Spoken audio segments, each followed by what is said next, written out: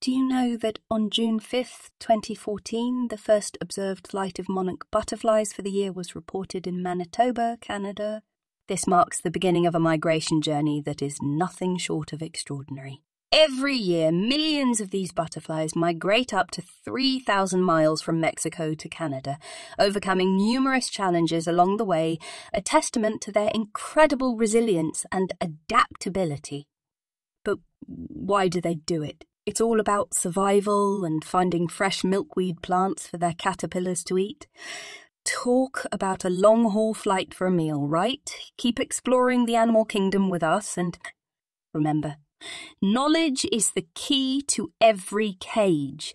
Thanks for flying with us on this journey through history. If you enjoyed this flight of fancy, hit like, share, and subscribe for more. Take care.